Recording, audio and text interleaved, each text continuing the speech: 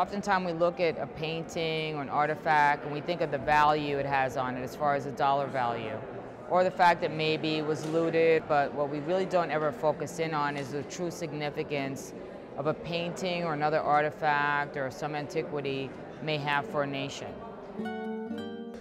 It is with great pleasure and respect that we today return these two paintings of such great importance to the people of Peru, the St. Anthony Abbot and the St. Vincent Ferrer.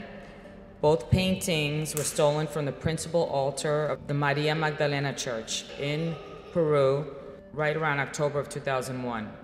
In February of 2009, our Austin office received information from an art dealer indicating that an art auction house in Austin was in possession of 4 colonial-era Cusco paintings.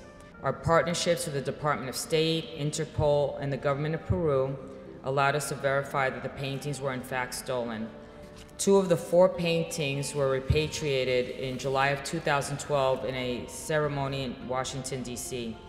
And today we repatriate the St. Anthony Abbot and the St. Vincent Ferrer.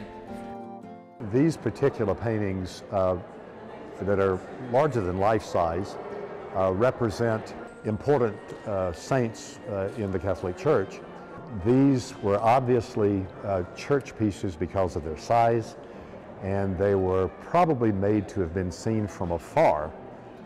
So hence they're 6-7 feet tall. The embossing, the gold medallions that are kind of embossed on the textiles is very typical of Cusco painting. And this is a beautiful example of very, very good repatriation.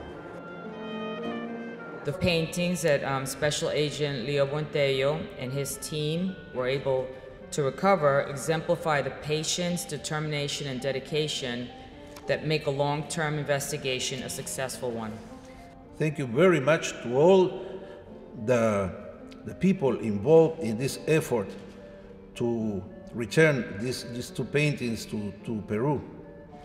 In the name of the government of Peru, once again, thank you very much. This gives us an opportunity again to return these pieces of history back to proud nations. We're making a victim whole, and I think that it's very important to know that we're not always in a position to do that, but these are some of the areas where we can provide that sense of comfort and give something back of great meaning.